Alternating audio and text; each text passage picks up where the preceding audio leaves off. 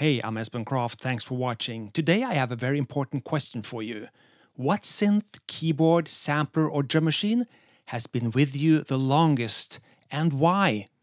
I'm currently working on a longer video about a certain topic and your answers would really help me out finishing that video. Of course, I'll go first and tucked away back here I have a Roland S10 sampler from the late 80s. And that's been with me the longest. I love it. I will never let it go.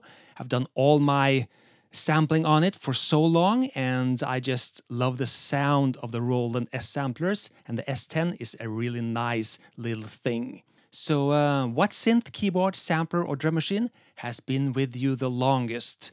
Okay, thanks for watching, and I'll see you in the comments. Cheers!